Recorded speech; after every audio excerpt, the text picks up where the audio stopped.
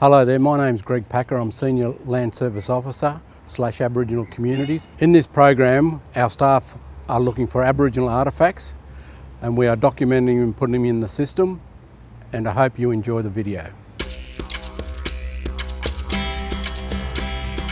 Riverina Local Land Services have sent Uncle James and Pete Ingram, two Wiradjuri men from Wagga Wagga and who are employed with Local Land Services, to Downside Travelling Stock Reserve at Hooligans Creek to search for Aboriginal artefacts.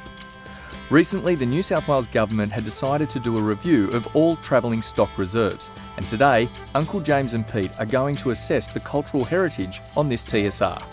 So we have like a GPS, we have an iPad to document it all through OEH AIMS app, so that's Aboriginal Heritage Management Systems app.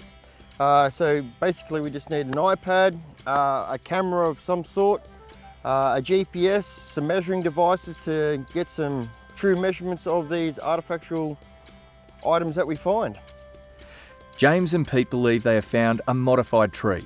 From their observations, it appears the Aboriginal people of the time have cut out some timber for practical use. Where our old people, our ancestors, come in and cut a nice shield or a coolman or even a young kid's little canoe, could be. And by looks of the tree, there's actually another one on the other side where he's actually a bit deeper, so he's a little bit older. Pete and James use the OEH Aboriginal Heritage Management Systems app and document it through OEH New South Wales. Due to limited internet service on some TSRs, they take two different versions. First, using the app when they can, and then they document it on paper as well, head back into the office and fill out all the fields from there. Okay, what are your northings? I got 6121088. Yours correct? That is correct. I need to know what your horizontal accuracy is. Well, with this GPS and now your GPS, because they're exactly the same, we are within a 5 metre proximity of this scar tree. James and Pete explain the data being collected via the app. In this app, it uses a datum point that's taken from Sydney, which is called GDA. It goes throughout southern New South Wales and New South Wales itself. We're in a zone what they call 55, and we're locating this tree by using a GPS, okay? I've done all that. What I need to know now is information about the tree. Now I need to know, right, the tree's circumference. The tree turns out to be 400 centimetres in circumference. They now need to find out the number of scars. 2 scars done. All right, I need to know the scar length. We'll record this one first.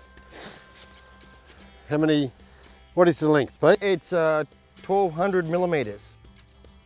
They also have to determine the depth of the scars, as this will indicate which is older and determine the shape and species for recording. Scar depth, Pete?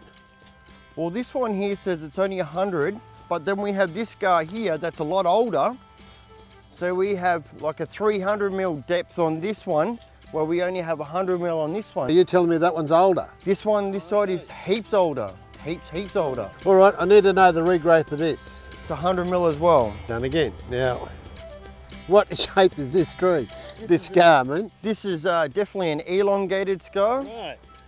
James and Pete then have to make a call on the description of what they have seen. Okay, I'll just change that to 2 elongated scars. All right. Your best bet again is that they are shields or they are canoes. What are they? I believe they're a shield scar. Because a canoe, we have come across canoe ones that are a lot larger, where this is a little bit smaller. So it could be even a shield, but all tools that I believe have had multiple uses. So yes, this might have been a shield, but then also could have been used as a large carrying bowl too, for big fish and berries and all our lovely things amongst the bush. Given what I've seen here today, this is a shield tree. It's made by our forefathers.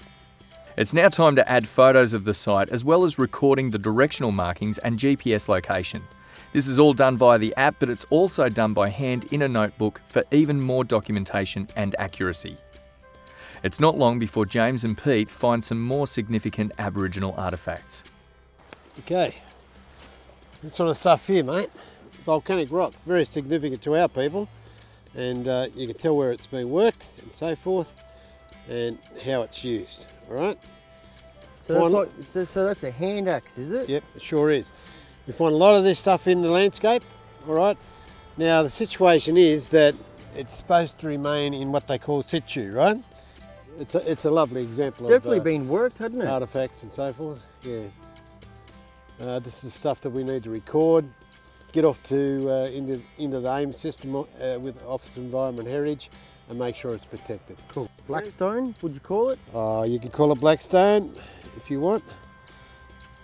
You know, the more information you put in about the artefact itself into the app, which goes off to Office of Environment Heritage, you know, the more easily they can make a decision upon it, right?